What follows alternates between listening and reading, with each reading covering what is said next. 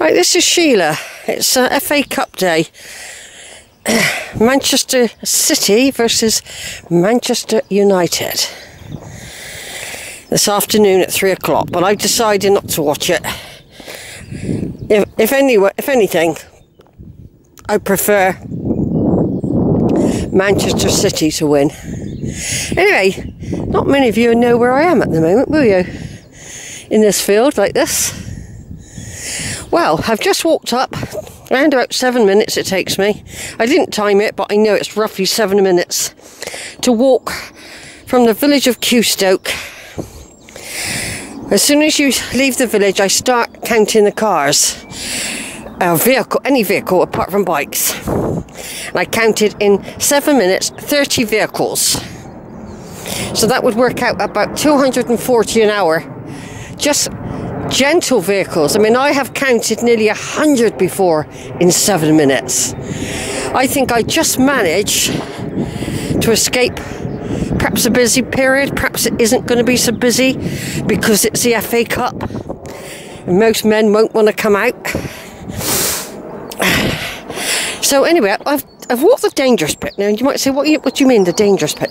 Well, sometimes I get the number 1 Sand Bay bus all the way to the terminal and get off on the beach.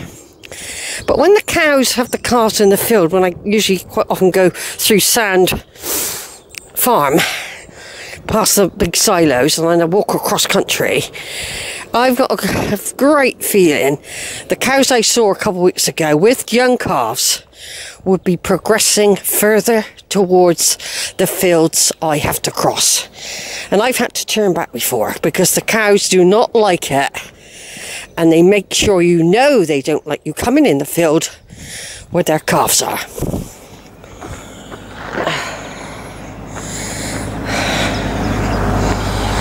Anyway, so as an alternative, I tend to do this in the summer, not just because of cows, but because the path further up is more likely to be dry. It is quite difficult without Wellington boots on to negotiate that path in the winter or when there's heavy rain in the spring. Anyway, I had a lovely walk on Monday of this week on the Quantocks, a beautiful walk. Really was a gorgeous, perfect day for walking. And I managed to get Holford in, get up on the hills. I think I found 2 ticks when I got home. But they were dopey because I put the repellent on when I was up in the hills, and they made them dopey. So I think they were half dead. So I thought, I'm trying to get in at least one good walk, big, decent walk a week, right? And several medium-sized walks. Well, Sand Bay is always my lifesaver throughout the year. I have been out here in early May, but of course I haven't done this route probably for a year.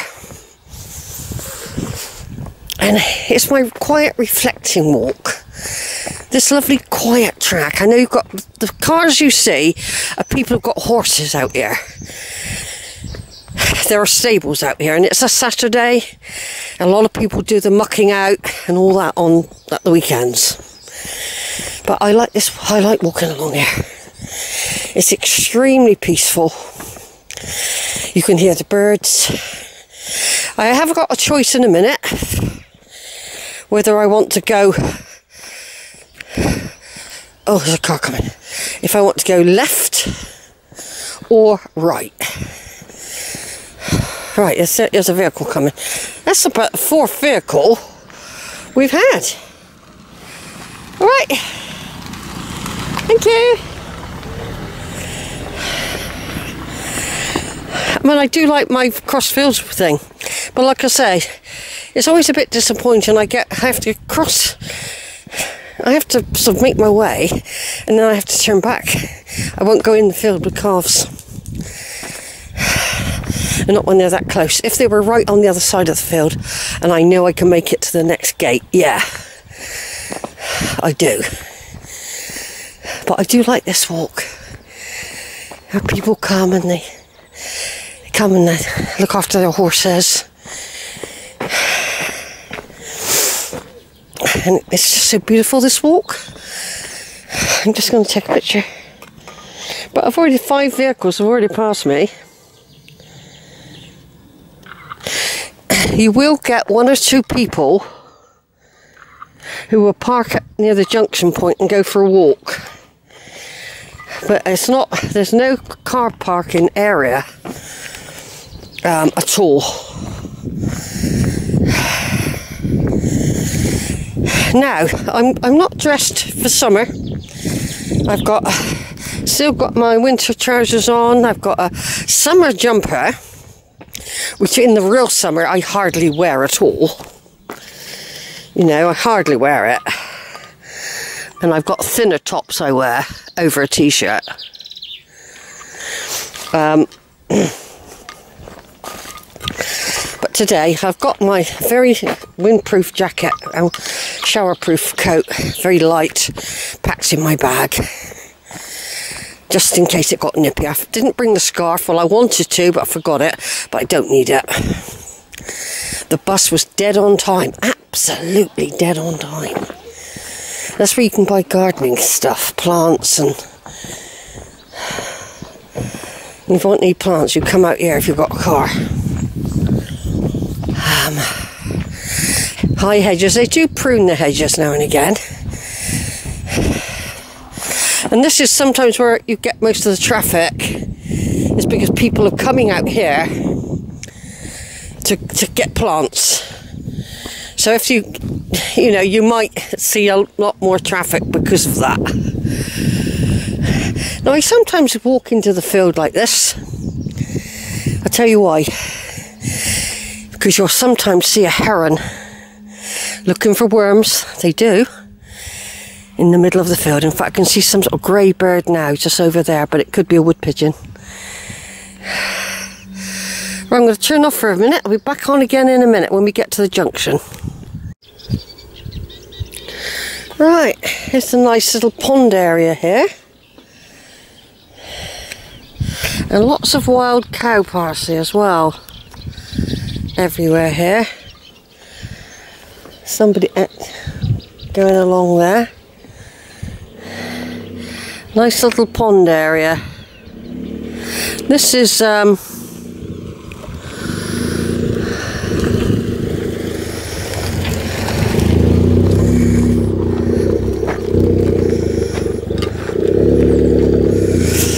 once the wild cow parsley's gone, this is what you call exhaust spray counter area. The sun's gone in. There's a gentle breeze. Right, 1 minute. Yeah, I just had to christen the new shoes with a puddle. There was no choice. Now, if it didn't rain for it's going to rain tomorrow, see. There has been rain. It was back there. I had to walk through the middle of that section and it just covered my toe. I think we should be right this bit. We should be right this bit. But it's a good test for it, for its waterproofness. I mean, I never got it wet at all when I was at Holford. I managed to get across the streams. Let's see, there's another big one. And the cars coming here have to watch out for their exhausts.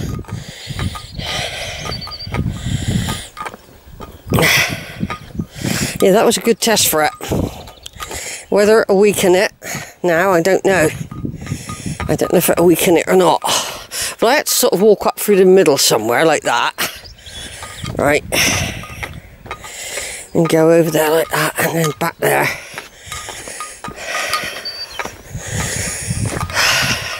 They do clear and tidy all this when they clear the ditches a bit. But it's a lovely view, isn't it? That, for example, that. It's a lovely view, and the horses over there, look. Look, see the horses? I'm just going to take a picture through there, because it's quite a nice view with the horses like that, isn't it?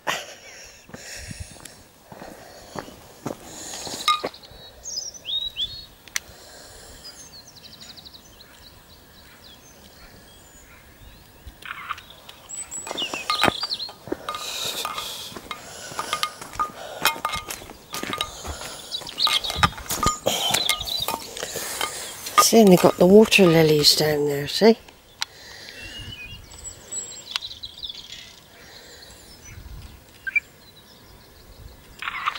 It's lovely, isn't it? I love nature.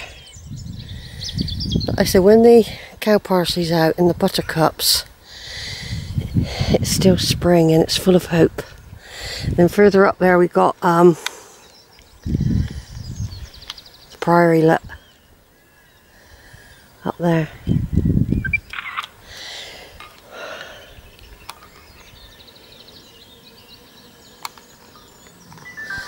I'll just zoom in.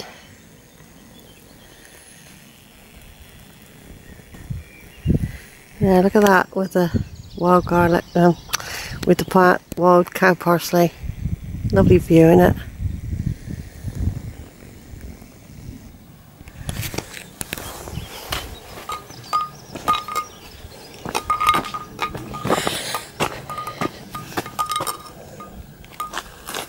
Yeah, so that's quite a big puddle.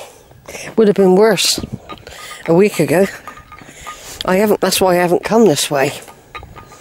Because to be quite honest, it's people are going through the field there, having to balance through the puddle, see?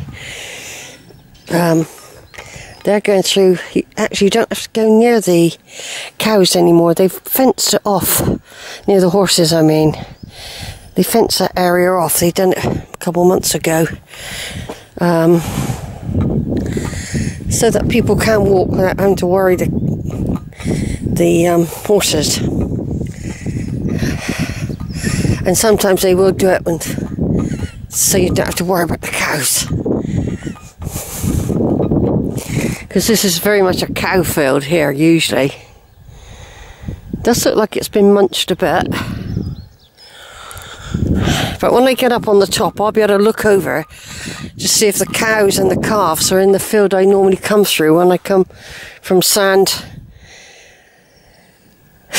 Bay Farm, back over that way. But it does look like it's been munched, doesn't it?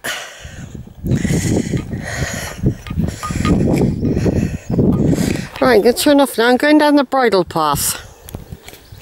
Right then, I'm now at the famous bridle path. Now I haven't put any of my repellent on. Noticed a few midges, but this will be a lot worse in June. They're starting to fly about a bit, but they do maintain the pathway a bit more. And try not to go near this plant here, because it's got another name apart from wild cow parsley, and it can be very dangerous to you, cause severe blistering. I can't remember the name of it now. Hogweed, I think it might be called. Yeah, so that wasn't too bad. Now, when it's really hot weather, of course you've got the dung from the horses, you've got horse flies. It's like running a gauntlet of gnats and flies, mosquitoes, everything. And they sometimes even come out on your video. Massive insects. So I carry it with me. I've got my repellent with me. But because they've opened it up a bit, it's a bit wider. I can see the odd insect flying. But at the moment, not like it can be. Because normally I'm walking a very narrow path like I was a bit back there. And so they get you quicker. But because they've cleared it a bit, you don't get that so much. That encroachment. Just thought I'd do a bit along here, even though I've done it hundreds of times, but never on this date. And what date do you reckon it is? It could be, isn't it, 20... I think it might be the 25th today. 25th of May. FA Cup Day. Chelsea ladies won their Women's Super League in the week. Or last week. I watched that. That was good. That's a bit of silver. There's some horses in that field. Sometimes they come over right across there. Same horses. Got a lovely field to wander in, haven't they? Lovely field. And look how much wider it is here. Much, much wider. Makes it much easier for the horses. And farmers, I suppose, if they want to go from one place to another. It's like an old drove, isn't it, this, really? God, they've cut all the corn down since I was here last.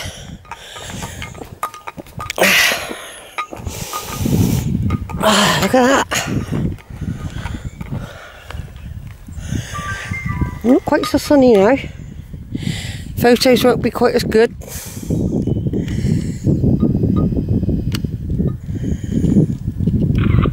No, not now.